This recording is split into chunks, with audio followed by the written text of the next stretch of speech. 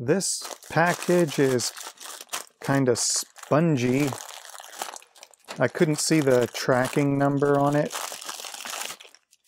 Oh, it actually has sponges. Oh, and that brass wool, or whatever it actually is. Replacement sponges for a soldering iron holder. And also, well, there's a different color tone there. I don't know what this is, but I have a couple of these brass wool kind of soldering iron tip cleaners. And especially this one I use a lot more. It's kind of getting torn up in there. So I thought I'll just have something on hand in case the time comes where I suddenly need to replace this. This one I do know the contents. It's DuPont jumpers because, again, running out of those. I can't remember the length of these though. Okay, I got some different, wow, I don't even know if I've ever had them this long, but I got some of the short ones and the longer ones, female to female. So yeah, that's a foot long. I'm kind of running out of the female to female. I've got a couple that have never been peeled off, so those are most likely never used. I've got others where there's a couple still bound together, so I probably used these a couple of times and they may still be intact. But as these get ripped down to the individuals, I've probably used these many times and they just don't hold contact anymore, and I get intermittent issues, especially when I have a whole bunch of these going between 2 or 3 boards in one project. You nudge something and things stop working, so it gets hard to deal with. You might as well just start using new ones for a complicated project. So I've gotten into the habit of whenever I have something important, I just peel off brand new ones and then I have the best chance of success. This should be op amps. Well, it's some kind of chip. Sometimes you can see the tracking number on the package, and other times there's 5 or 6 layers of labeling and you no longer have any way to tell what's in it. TLC 274CN. Those are the quad op amps I recently used on this audio distribution board with stereo in and 3 copies of the stereo out. I was starting out trying to use an LM324, but with crossover distortion, the audio signal was not coming out the way it was going in. So the TLC 274 worked well for this purpose. And of course, I don't know if these are legitimate, but what I can do is drop one of these on this board and I can at least see if I'm getting signal integrity compared to that crossover distortion. So maybe that's an interesting thing to try. And speaking of audio projects, these 2 packages should contain the same thing. These are 1/4-inch stereo jacks. And these are switched jacks. And there it is with the contacts lifting up and separating as you plug in. I have a project coming up using the 16x16 analog matrix that I recently worked with. I want to get a bunch of these audio jacks lined up as inputs and another row of them lined up as outputs, so I can have audio or something else going into the matrix, coming out of the matrix, having the signals being switched. And I plug in whatever the signal is using a bunch of these 1/4-inch patch cables. And some stuff came in from the Amazon, but I can't really fit it here.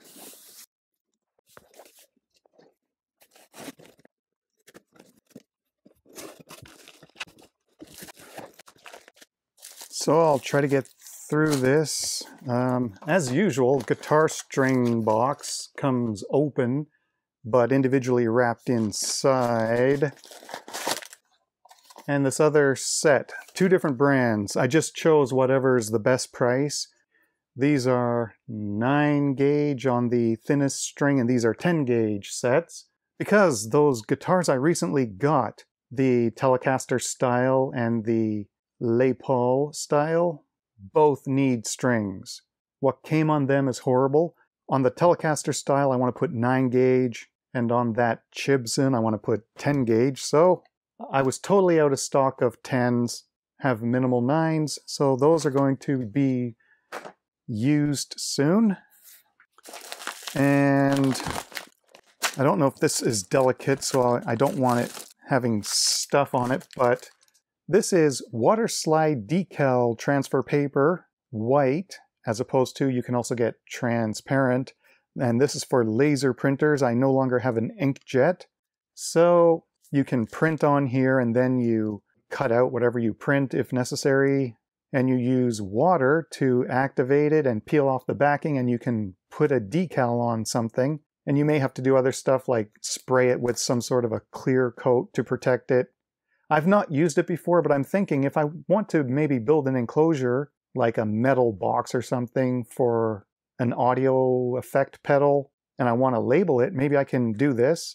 And having it white, I can maybe use some sort of paint or markers to color it in. I don't need anything fancy, but I also have another use for this. So maybe in the next month or so, hopefully I'll get to put that to use. In here, looks like a block of cork. This is a guitar neck support. And the reason this would be useful, when doing work on a guitar and you have to lay it down on a table, it's good to have the neck supported up so it's not just unstable and laying flat. Sometimes you just need it raised up so you can get at it and not have it moving around all over the place and have it protected. Of course, you can just get anything that can raise something up, a block of wood or a stack of books, and then put a towel on it. But I'm probably going to be doing a bunch of work like this soon, so I just wanted to start accumulating the right tools after a couple of decades of roughing it. And on the topic of using these audio jacks in projects, I needed some patch cables. So this is a set of 2 I bought as a test. I haven't had them before.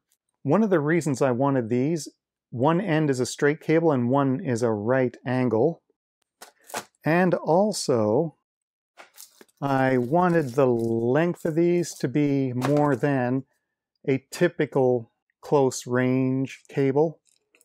So this is maybe the length of 2 of these other small ones. When you've got a bunch of things up close and you're just going even on a patch bay, one to the next, this is fine. But if you've got a bunch of stuff laid out and you need to go from one end over to the other end of the table, then you may want something like this. So just looking on Amazon, this was an okay price, having the straight and angled that I wanted. So I'm going to try those out and see how it goes. As an example of the different use of cables, here's a small patch cable where both are right angle. And so that's useful when you have something right next to something else you're plugging out of and into. It's good to have those being right angle so you can put these near each other, and you don't need much cable length, so it's short like that. But in this case, what if I still need a right angle to go here, but then I have something with a bunch of these jacks side by side, and even if you have 2 rows of jacks stacked, then having a bunch of these right angles, they're going to run into each other, or depending on the height of the case, this might be hitting a floor or a shelf if you try and angle it down out of the way. So you have a right angle here and then a straight here, and you can just plug in cleanly to a row of these close spaced jacks. So that's what's going on here. So we have a bunch of mounting hardware. Here's a bunch of lock washers M2.5 up to M8, so I figure those diameters should cover things I want to do, although they seem to be all jumbled up, only between 3 compartments. Well, whatever, I'm just going to reach in and get whatever fits as needed. I thought I had a bunch of spare parts like this, but I recently needed one, and I could not find a thing, so I went on Amazon, and even compared to AliExpress, I think Amazon had the better deal, and this is a kit where I don't need stuff like this too often, so I'll be able to spend 1 or 2 years just coming over and grabbing parts out of here just when I need a couple. And right now I have a bunch of TO220 voltage regulators and some heat sinks that I don't have fasteners for, so now I can put the thermal transfer compound on here and bolt these to the regulator using the parts from here. And I'm working on this PCB right now, so there's a regulator and an old heat sink. I'm trying to clean off all the old paste. Then I have to put new stuff on and get this fastened here and start writing some software for the ESP32 on this. Thanks to channel and Patreon supporters for helping make all this possible. Maybe I need to invest in some more workbench space, a project for the fall.